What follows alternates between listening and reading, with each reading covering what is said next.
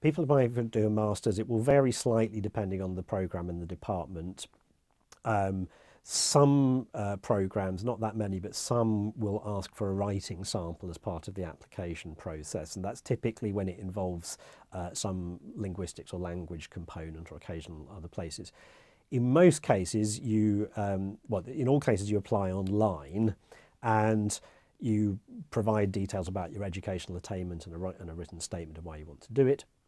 For most departments, we will either make an offer immediately on the basis of the statement and then invite you in to see us later in the year, or we'll invite you in on the basis of the application for an interview.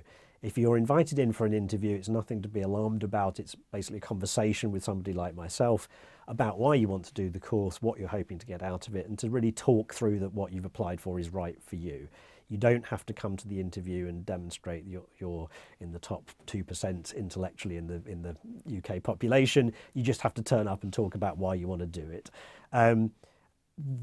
Having made an offer, you're waiting for the next academic year to arrive, but in the interim there are usually some events to which we'll invite people, so you have an opportunity to meet people from the department and sometimes people already on the degree prior to the degree itself starting.